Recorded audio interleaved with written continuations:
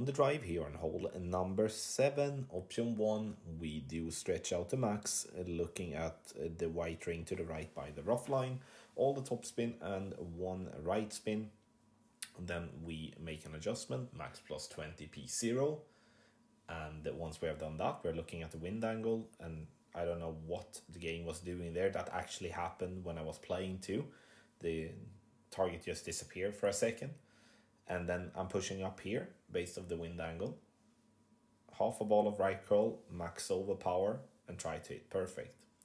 Here, you can play with a P4 ball if you would so like, and saving your P5 balls.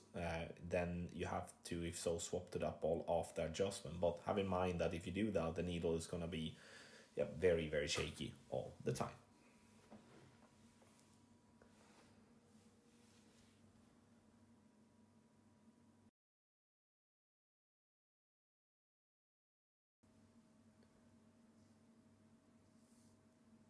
On the second shot, we are going to do a fringe check, where the fringe meets the fairway ball guideline going over the hole. And then we are applying the ball guideline just to the hole. Very important that it's just to the hole, not in the hole or through the hole, because that would be that you may miss on the left hand side. That's the same way if you're being super short of the hole, then you might most likely miss right side.